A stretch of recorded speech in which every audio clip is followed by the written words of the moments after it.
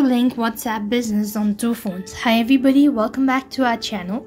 I'm back with a new video, and today in this following video I'll let you guys know the ways to link WhatsApp Business in two different devices.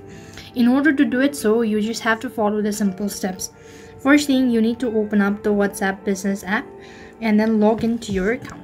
When you're logged into your account, this is how it's going to look like. After which, what you need to do is tap the three dot icon from the top right, and then you want to go to settings. As you go to settings, or you could also simply go ahead and click on link devices. You could actually go ahead and scan the QR code on your laptop. It's very simple.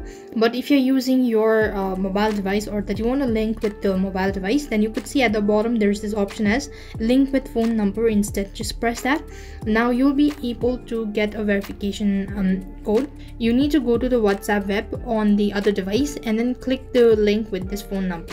So when you do it so, you'll be able to use it. So that's the way you could go ahead and WhatsApp Business on two phones. That's all for this video. I hope the video was helpful. Make sure to like, share and subscribe to our channel. Thank you for watching. See you in the next video.